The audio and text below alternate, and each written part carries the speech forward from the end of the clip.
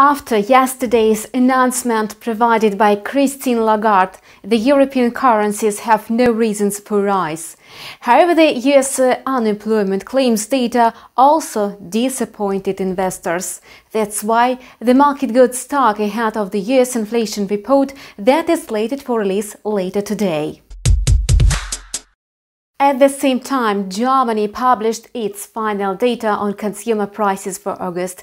On a yearly basis, the indicator showed a zero rise. On a monthly basis, consumer prices dropped by 0.1%. In other words, Europe has entered deflation, whereas US consumer prices are expected to advance. Thus, analysts suppose that the ECB will have to remain its monetary policy unchanged and expand stimulus measures, while the Fed may consider a higher key interest rate. The US dollar climbed amid such news. Moreover, if the forecast comes true, the Greenback will continue gaining in value. As expected, the euro-dollar pair showed active dynamic due to the latest news. The quote jumped to the level of 1.1910 and then returned to 1.1810.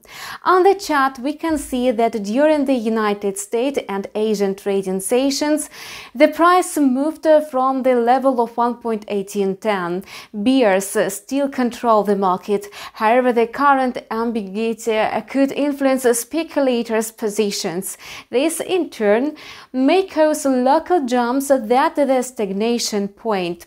If the price fixes below 1.18, it may drop deeper to 1.1755 and 1.1700.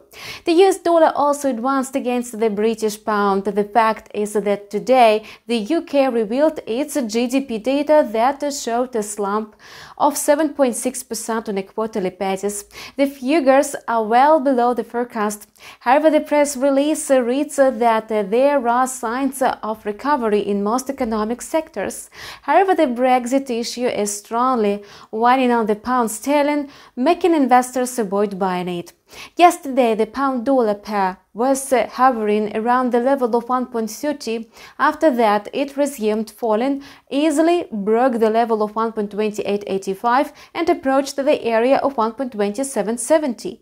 Since early September, the pound sterling has lost approximately 5%. However, amid its surge by 18% in March, the current drop is quite acceptable. However, if the price fixes below 1.2770, it may significantly affect the structure of the midterm uptrend. Moreover, if the current pressure becomes higher, the pair may tumble to the level of 1.2620. According to the alternative scenario, the pound-dollar pair may slow down between the levels of 1.2770 and 2885. That's all for now. We continue to learn developments on financial markets. Subscribe to our channel and keep abreast on latest events with us. See you in a couple of hours on our channel with a new video.